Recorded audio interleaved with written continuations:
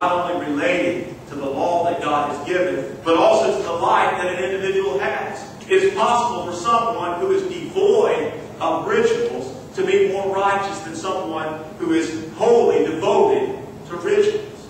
But in turn, an individual devoted to rituals can be more responsible in God's sight than those who are not devoted to them. So, the Gentile who has no rituals, if his heart is right with God, even if he's not involved in rituals, he has a better standing with God than him who has all of these rituals, but his heart is not right with God.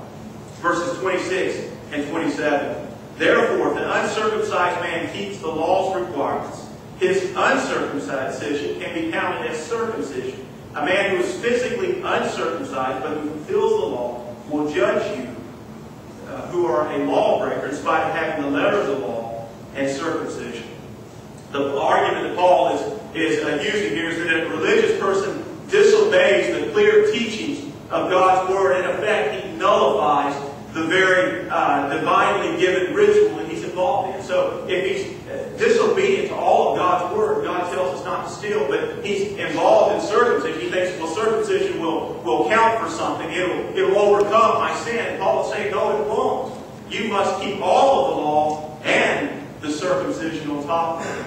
Now, on the other hand, an individual who's never received divinely given rituals, being the Gentile, namely the Gentile, but his heart is right with God, enjoying all that the ritual is intended for. He will enjoy all that the ritual is intended for. All these rituals were intended for is to show our obedience to God, our love for God. And if our heart is not right with God, how can we show obedience even through a ritual?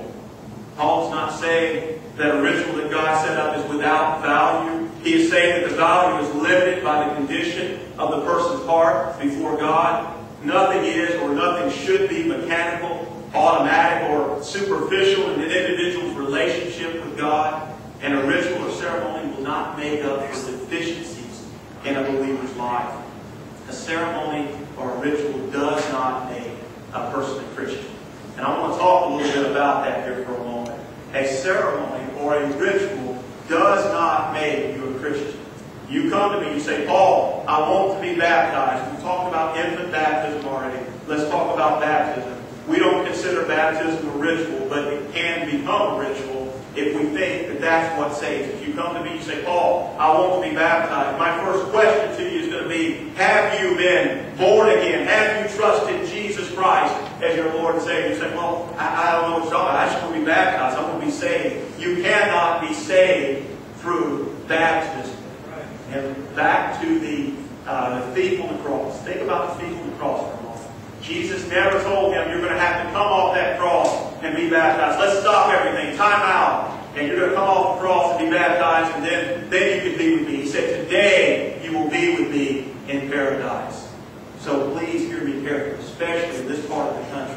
You have to be very careful with how we see baptism. It is simply obedience to God. You come to me, you say, Paul, I've received Jesus Christ as my Lord. He is my King. He is my Master. I've repented of my sin. I turned away from my sin. I turned to Jesus Christ. I want to be baptized. Jesus said, repent and be baptized. So that is your first duty of obedience to God. And I said, okay, let's be baptized. And so the baptism just represents what Christ already did in your life. You're going to come up here in the water, and I'm going to dunk you down, and you're going to go down into that watery grave, and it's going to symbolize your old nature. You're going to go down and you're going to come up a new creature. Now that's already happened in your life before baptism. You're already a new creature. It's just a symbol. Let's go to the Lord's Supper or communion table. Some people think that we can take communion and that will save us. If we do communion every week, then maybe people will come closer to Christ. It does not work like that. Communion is a symbol. It is a symbol of what Christ did. Christ said, do this in remembrance of me. And as you do it in remembrance of me, you remember Jesus' death. The bread represents the pain and the agony in His body that He took on for you and me. Of course, the juice represents the blood that He shed for us. And there are different denominations, there are different religions that would say that this turns into the actual body and blood of Jesus Christ. The Bible does not teach that. It is a symbol of what Jesus Christ did in our lives. Please understand that. If we can turn these ordinances, something that God has directed us to do, into rituals. You never want to turn them into rituals. They will not, cannot save you.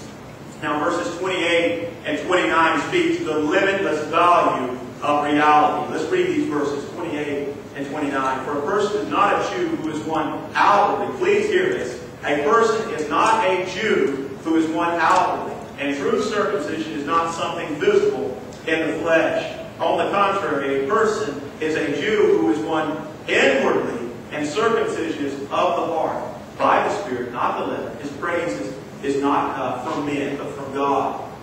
Now this was no new idea from Paul. Paul didn't come up with some kind of new form of religion. The Old Testament clearly taught this circumcision of the heart. In the law of the prophets, Isaiah talks about being circumcised in the heart. Deuteronomy 10:16 says, circumcise your hearts. Therefore, do not be stiff-necked any longer. Many of us are far too content to try and keep the letter of the law and ignore its deeper spiritual implications. God always looks on the heart. Here Paul indicts the Jew on the second count, that of putting his trust in a ritual rather than the reality of a true and a right relationship with God. Now Paul has set himself up for a storm of protest, a storm of criticism from Jews who have placed their faith in their religious heritage, and they have placed their faith in their religious rituals.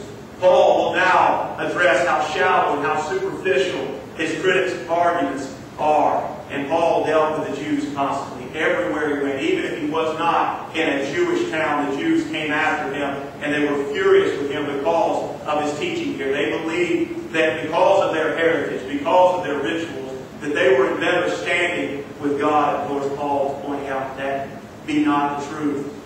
Chapter 3, verses 1 through 8 reveal the religious arguments raised by the Jews. And these arguments are an attempt to confuse the issue. They want to confuse the issue here. Men and women do not mind discussions of religion.